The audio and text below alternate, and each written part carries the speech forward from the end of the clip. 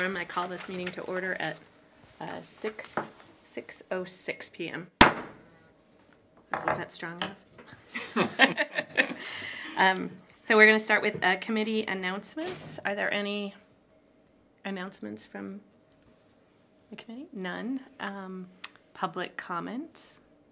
Seeing no community members in the audience, we'll move on. If somebody does show up within the next 20 minutes, we'll open up public comment again.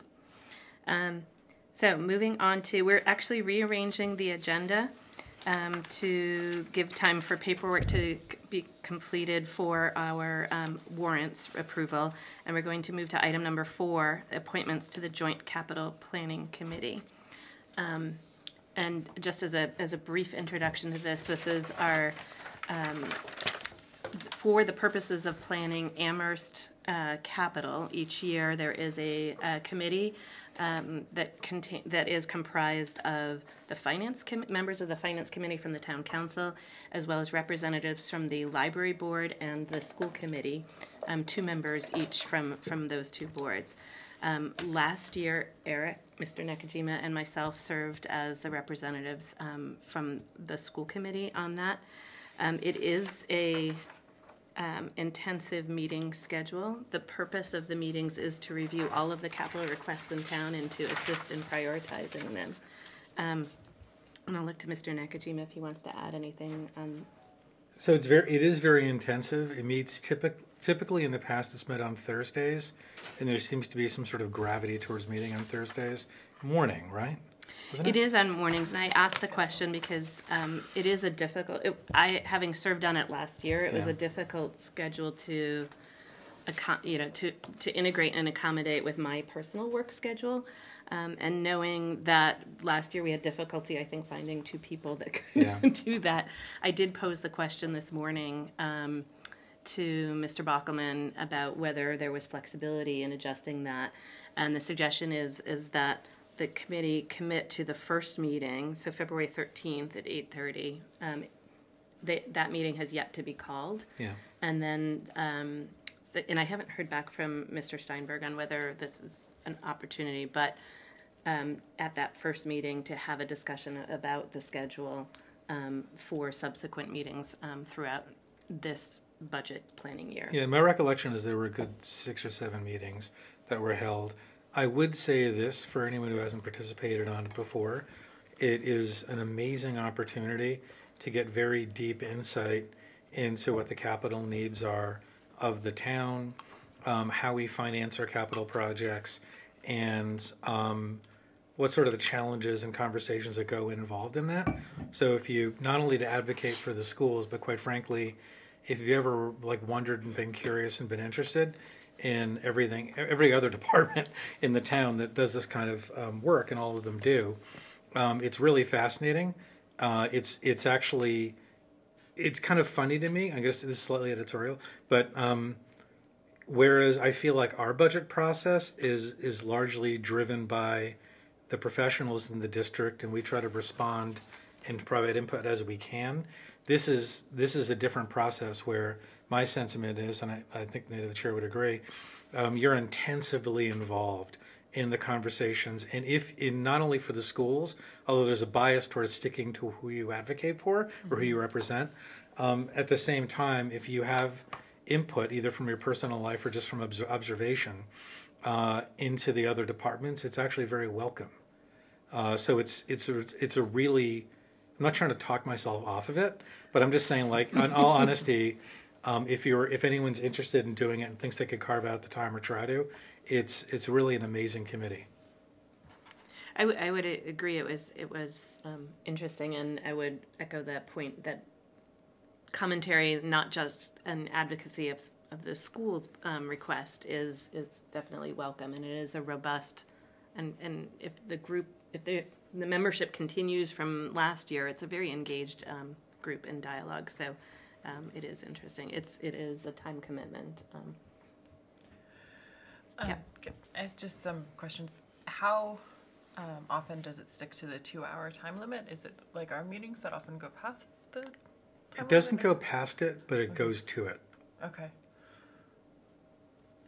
Is that, did you think? I think Yes, that's roughly. well, I think I it's basically true. so I had to leave at 10:15 consistently last year. So that's part of the concern is like, how do we ensure we have representation? It's within like 5 or 10 minutes. I mean, it's not. The difference is like as I was reading from your question, we have like crazy violations of our time limits, and it's not like that. It's more like it goes 10 minutes over, and if you have to leave, you have to leave. I have a strong interest in this committee. I unfortunately have a standing work meeting at 9 a.m. to 10 a.m. every Thursday morning, and I am definitely not going to be, I'm going to be in Philadelphia, I know for certain, on February 27th. So I don't think I could commit to it at this time. Yeah. If it were to change its time, it's something I would be interested in, and I do believe I have a strong background in this area, so it's something I'm interested in, but I can't serve at these times, unfortunately. I don't know if anybody else has interest. Mr. Allen? I mean, I share the same general interest that people are describing, but just, I mean, the schedule is a complete non-starter for me. I'm out of town every Thursday. Are you really? Yeah. Almost every Thursday. No, I mean, I just mean like it's like it would be scheduled in a way you couldn't possibly do it. Right. Yeah, and exactly the same thing for me. Yeah. And my meeting's in Springfield. So Yeah.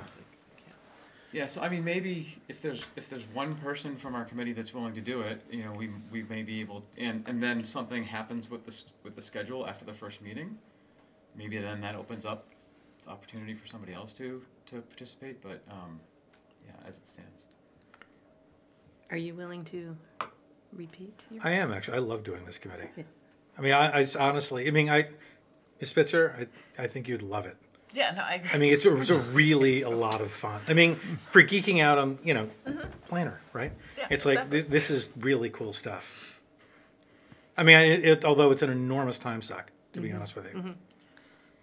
Which I'm not excited about, but I'm like, I'm excited about the content. And I know I can arrange my schedule to do it, so. Yeah.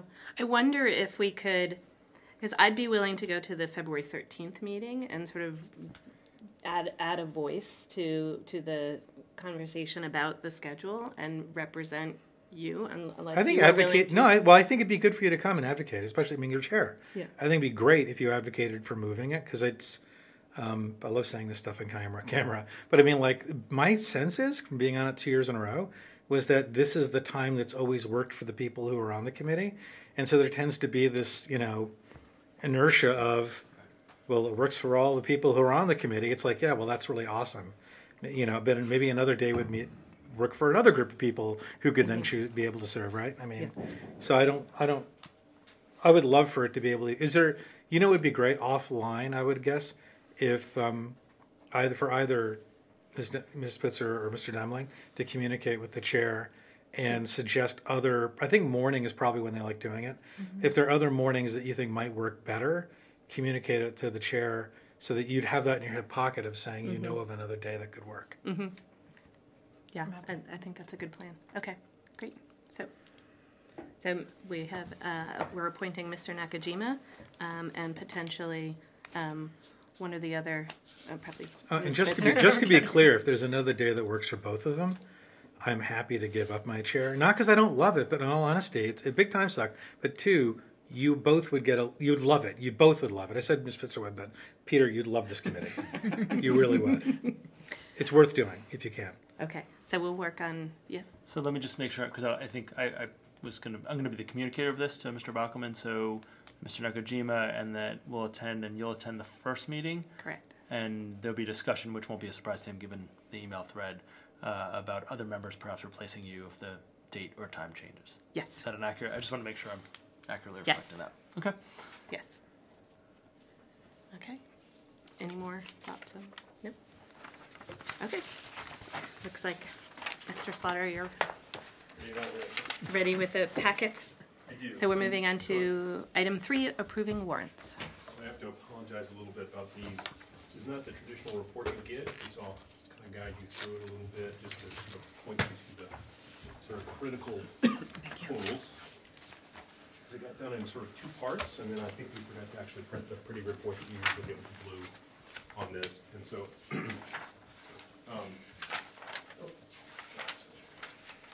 So what I'll put to, I may have handed it to you upside down, I did. The top should look like this, with my signature on it. I'll step the mic so I can hear. So the total for this warrant is $38,963.19. And so after the first page, at the bottom of the second page, it says 21221. That's sort of the second piece of two pieces. And then the larger total is on the right page.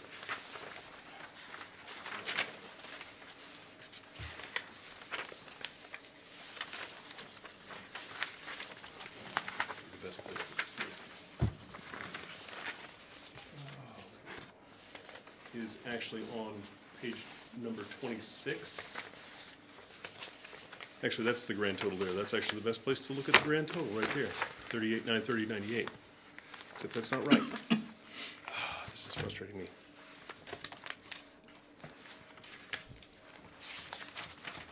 This is what happens when people do stuff really early.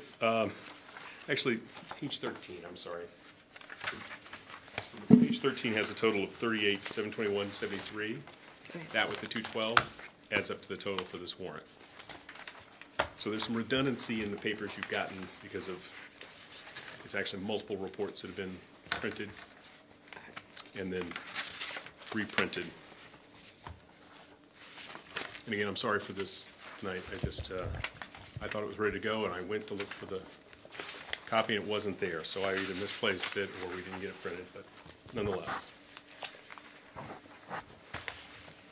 Ms. McDonald? Yes. Sorry. So can you state the motion that you'd like the school committee to consider? Sure. So it would be, I move to approve warrant S012720 dated 1/24/2020 for the amount of $38,963.19. Thank you. Do I hear a motion? Mr. Nakajima? I move that the Amherst School Committee approve warrant S012720 for the amount of $38,963.19 for the invoice that's dated 1/24/2020.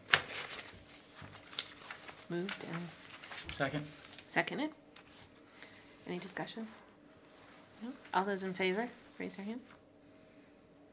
It's unanimous, 4-0. This is actually the copy I'll have. We have to sign. Okay.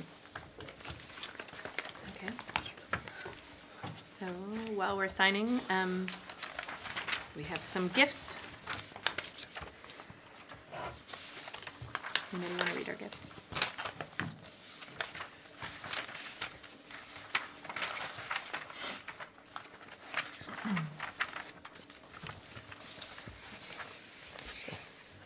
Dr. Morris? Just to orient, there's 2 pages of gifts. So in your packet, the sort of second paper and the the third paper each have gifts. So there's a total of 3 gifts, but it was on 2 different pages, which, you know, if it's helpful, I can explain. I think it's explained in the packet that the reason, but there are 3 gifts. Okay. Mr. Demling? I move to approve the following gifts from Alliance Energy LLC, number 28072 ExxonMobil, to support Wildwood Elementary Math Science in the amount of $500. From Crocker Farm PGO to support Barnes & Noble gift cards from Book Fair held, to Crocker Farm Library for books and educational materials for Crocker Farm Elementary Library in the amount of $2,524. And from Crocker Farm PGO to support Barnes & Noble gift card from Book Fair held 2018 to Crocker Farm Library for books and educational materials for Crocker Farm Elementary Library in the amount of $1,654.74. Moved by Mr. Demling. Second. Second by Nakajima. Any discussion, questions?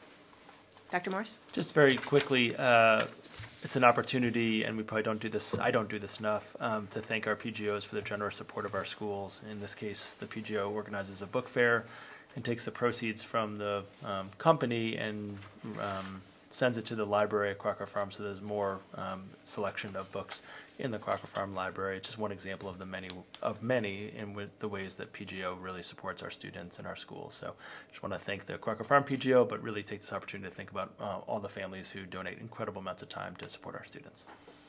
Yeah. Okay. We'll move to a vote. All those in favor? Unanimous, 4-0. And we've now come to the end of our agenda. Mr. Nakajima. I'll move to adjourn. A second. Seconded. Okay. All those in favor? And 4-0.